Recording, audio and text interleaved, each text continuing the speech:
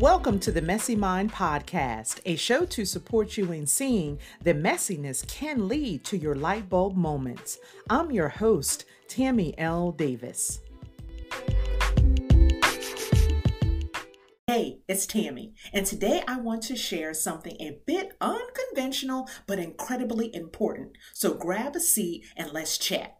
You know, in the world of small business and online communities, an email list is considered golden. It's like having, and it is, a direct line of communication with your community. But here's the thing, I'm doing something a bit different and really somewhat unconventional. I'm cleaning up our email list. Now, I know you might be thinking, why on earth would someone do that?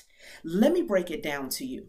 Engagement is at the heart of any thriving community. You know that, but it's not just about the numbers, but quality interaction and meaningful connections. That's why I've decided to take a different route.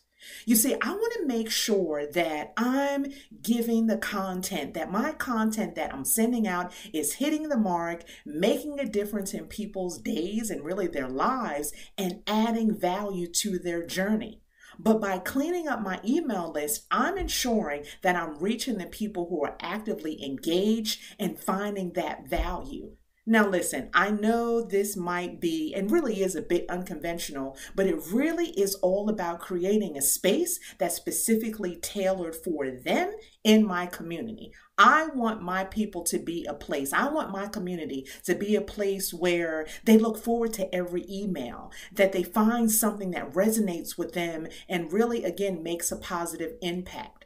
So if you have people that are still vibing with what you do, they find value in your content and they're enjoying the ride, you want them to stay active. You want them to be on the journey with you.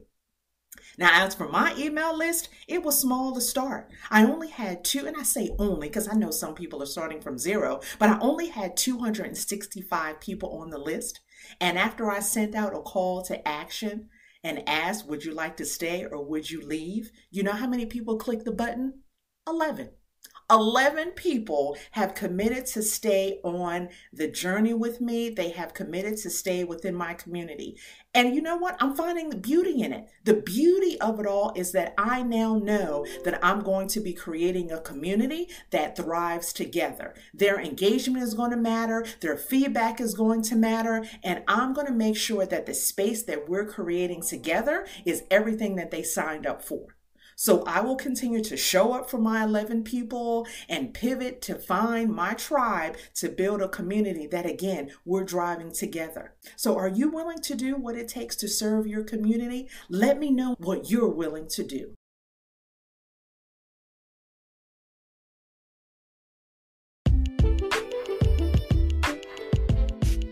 Thank you for joining us this time on the Messy Mind Podcast. Please visit our website at themessymindpod.com. Make sure to subscribe to the podcast so you'll never miss an episode.